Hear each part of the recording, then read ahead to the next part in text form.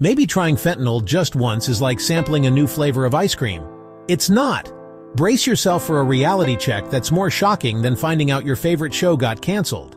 One use of fentanyl can be as deadly as a bad punchline. This powerful synthetic opioid can make your breathing slow down or stop faster than you can say, "Oops," leading to an overdose and potentially a not-so-funny end. Even if you survive, you might feel like you've been hit by a truck, dizzy, nauseous, and confused. It's like the worst hangover you never asked for. But what happens when you use fentanyl regularly? Spoiler alert, it's not a happy ending. Long-term use rewires your brain chemistry, making it harder to enjoy anything else, like trying to laugh at a joke with no punchline. You'll need more and more to feel anything, and that's no laughing matter. Your tolerance builds up and suddenly, you're in a never-ending episode of how much is too much. Chronic use can cause severe lung and heart problems, constant drowsiness, and extreme weight loss.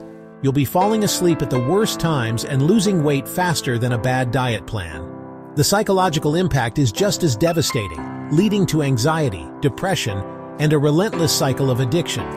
It's like being stuck in a bad sitcom that never ends. Fentanyl isn't just dangerous, it's life-altering. So think twice, because one time might be all it takes to turn your life into a tragic comedy. Comment yours or someone you know's experience and how they overcame. Like and subscribe.